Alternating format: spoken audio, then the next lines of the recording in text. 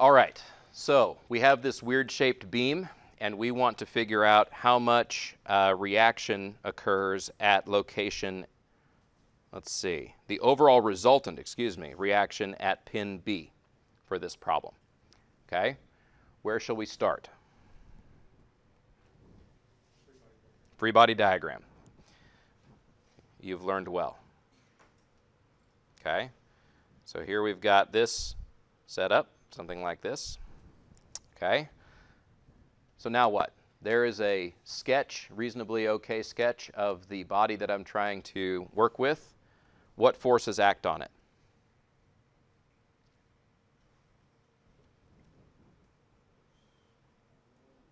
Okay, we have a pin at point B. So I have two components of reaction at point B. This would be, I'll call this RBY, and I'll call this RBX. Okay, I have a, kind of tacitly established my coordinate system, so I will more explicitly establish my coordinate system. Okay, what else? Okay, yeah, so I've got a force right here. That force, F2, is 350 pounds. Okay, I also have what?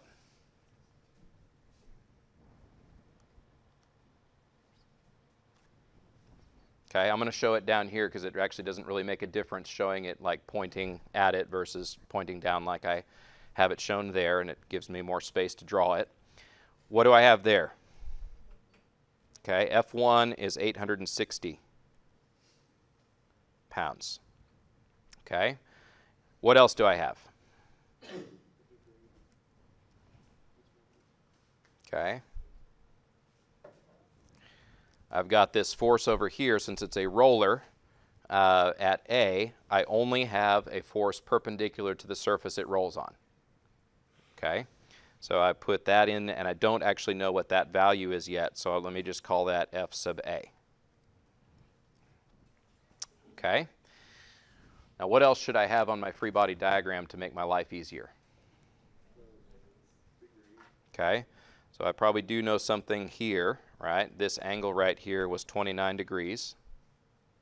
That's a good one to have. What else? Okay, I know these radii. Let me, instead of expressing the radius values themselves, let me show what is probably going to really matter more on this problem. I'm going to want to know how far is it from the line of action of FA to the point around which I'm probably going to sum moments, which might be point B. Okay, how far is that? It's the diameter, which is twice the radius, so this would be 26 feet. Okay, now how far is it from the point I'm summing moments around to this point? Right?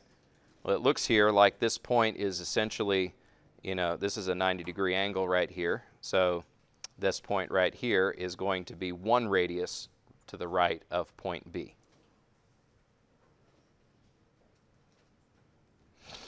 Okay? How about the height, like this length right here? That should also be one radius, right? So this will be 13 feet. What else might matter? Maybe that this is 13 feet here. Okay. And that should be about everything that I might need on my free body diagram. So what do I do with all that?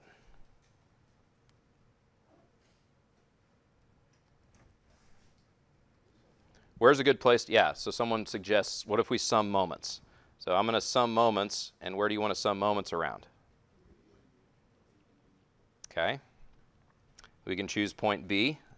It's a pretty safe guess usually to think about trying to sum moments around like a pin on a lot of these 2D problems like this. Okay, so what are my influences rotationally around pin B?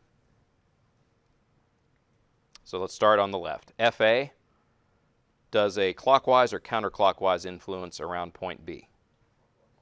Clockwise, since I'm taking counterclockwise to be positive in my assumption direction, then I'll say this is negative FA times 26 feet. Okay, then what? Plus 350 times what? 13. Why is it plus? It tends to be a counterclockwise influence around point B. Then I have to deal with this 860, which means I've got to break it into components, right? Let's deal with the horizontal component first, okay? So the horizontal component would act right here. What direction does that tend to rotate the body? Counterclockwise, right? To the right at a location below would tend to try to make this thing rotate counterclockwise, right? So I'd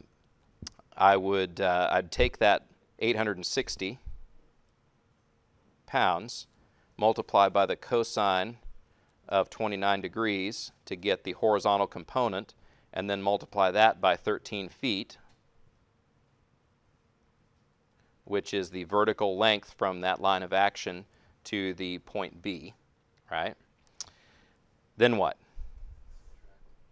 Okay, next I'm going to deal with the vertical component, which goes right there, and you'll see there pushing down at a location to the right of the pivot point would have a tendency to rotate it clockwise.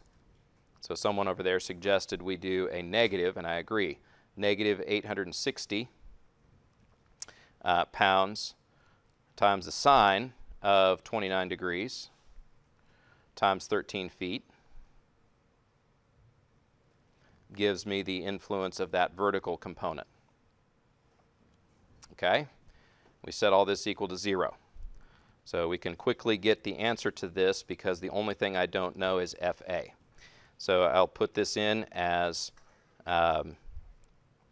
negative x times 26, plus 350 times 13 plus 860 times cosine of 29. Make sure your calculator's in the right angle mode, by the way, whenever you're doing these. So I am in degree mode, so I'm good. Times 13 minus 860 times sine of 29 degrees times 13 equals 0. Shift solve. We're going to solve for the x value there. It comes out to be 342.6. Okay, and that will be in pounds. What's next? Okay, we can now sum forces in the x and y. Okay, so what do we have in the x? RBX, then what?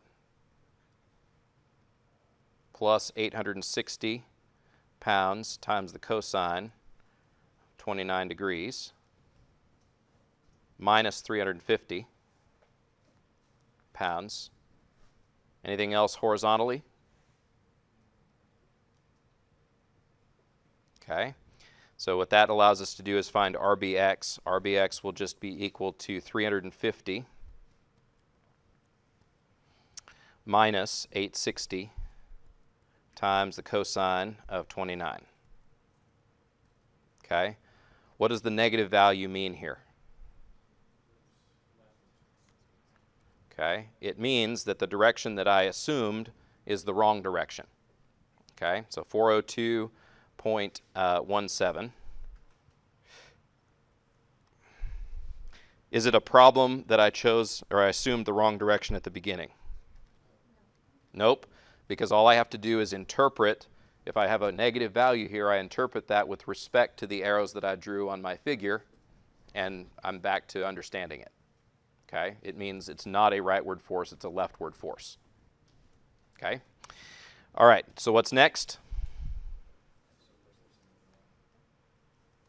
Okay. Summing forces in the y, I have FA, which is 342.6 pounds. Okay. What else? Plus RBY minus 860 times the sine of 29 degrees. Okay, does that take care of all of my vertical components? Set that equal to 0 and solve for RBY. Okay, it looks like what RBY will be is 860 times the sine of 29 degrees, okay, minus 342.6, which would give me 74.336.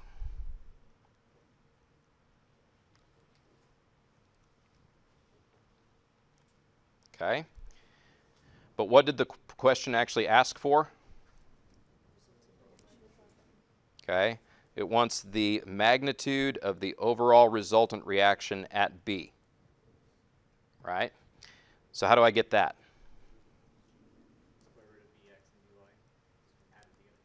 Okay, you take the square root of the sum of the squares of these magnitudes RBX and RBY.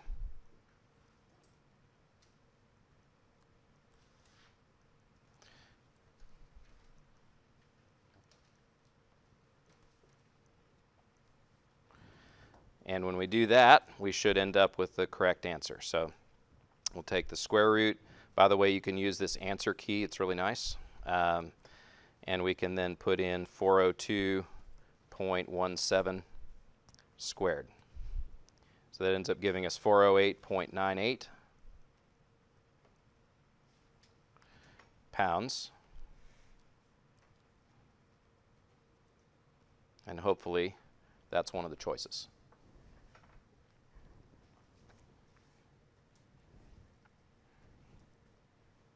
Okay. Any questions?